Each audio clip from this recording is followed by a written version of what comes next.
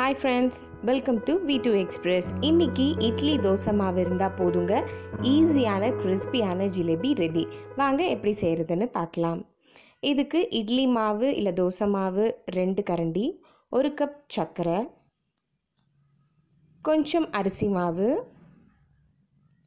Colour powder, ஏதாவது kesari colour அந்த மாதிரி ஏதாவது ஒரு கலர் பவுடர். ஃபஸ்ட்டு இட்லி அல்லது தோசை மாவு ரொம்ப தண்ணியாக இருந்துச்சு அப்படின்னா அரிசி மாவு 1லேருந்து ஒரு 2 ஸ்பூன் போட்டுட்டு கலர் பவுடர் கொஞ்சமாக சேர்த்துட்டு நல்லா மிக்ஸ் பண்ணிக்கோங்க.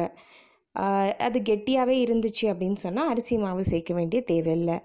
நல்லா மிக்ஸ் பண்ணிக்கணும். ஏன்னா கலர் அந்த அரிசி மாவு எல்லாமே ஒன்றா சேர்ந்து ஒரு நல்ல திக்கான ஒரு பேஸ்ட் மாதிரி வரணும். ஸோ அதுக்காக நல்லா மிக்ஸ் பண்ணி தயார் பண்ணி வச்சுக்கோங்க. ஒரு கடாயில் எண்ணெய் ஊற்றி நம்ம எண்ணெய் சூடு பண்ணிக்கலாம். இந்த மாதிரி ஒரு பாலித்தீன் கவர், ஏதாவது பேக்கிங் கவராக கூட இருக்கலாம், அதை கழுவி க்ளீன் பண்ணி எடுத்து வச்சுக்கோங்க.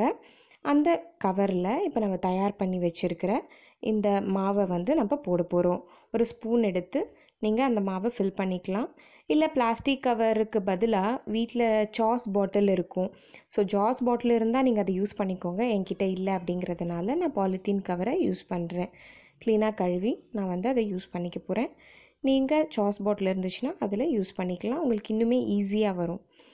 இன்னொரு கடாய் எடுத்து ஸ்டவ் பற்ற வச்சுட்டு இன்னொரு கடாய் வச்சுட்டு நம்ம சுகர் சிரப் ரெடி பண்ண போகிறோம். நம்ம ஏற்கனவே சொன்ன மாதிரி அந்த 1 கப் சுகரை எடுத்து நம்ம கடாயில் போட்டுட்டு 1 கப் சுகருக்கு 2 கப் தண்ணி நம்ம சேர்த்துக்கிறோம். ஜீரா நம்ம ரெடி பண்ண போகிறோம். ஜிலேபி சில பேர் புளிப்பாக தான் இருக்கும். ஆக்சுவலாக பார்த்திங்கன்னா அது உளுந்தம் மாவில் செய்கிறதுனால நமக்கு அது ரொம்ப நல்லா புளிப்பாக செய்வோம். ஸோ இப்போ லாக்டவுன் பீரியட் அப்படிங்கிறதுனால வீட்லேயே இருக்கிற பொருளை வச்சு எப்படி செய்கிறதுங்கிறதுனால தான் நான் இட்லி தோசை மாவில் செஞ்சு காட்டுறேன். ஸோ இட்லி தோசை மாவில் கூட நீங்கள் லெமன் லைட்டாக புழிஞ்சிக்கலாம் அந்த புளிப்பு டேஸ்ட்டுக்காக.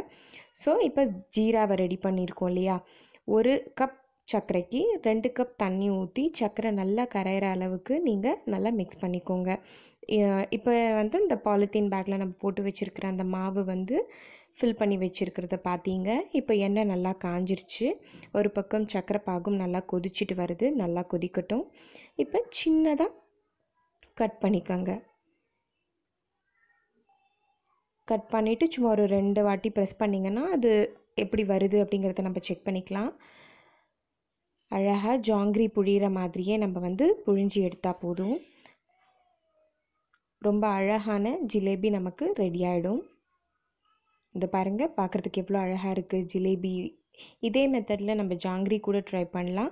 சர்க்கரை பாகு ஒரு கம்பி பதம் அப்படிங்கிற ஸ்டேஜுக்கு வரணும்.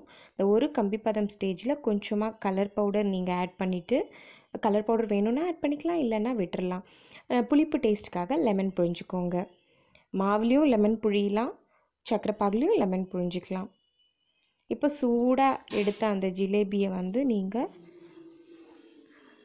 சர்க்கரை பாகில் போட்டு ஊற வச்சு எடுத்துக்கலாம். நல்லா சூடாக இருக்கும்போதே சர்க்கரை பாகில் நீங்கள் போட்டுடலாம். பார்த்திங்களா எவ்வளோ அழகான ஜிலேபி இப்போ நமக்கு தயார்.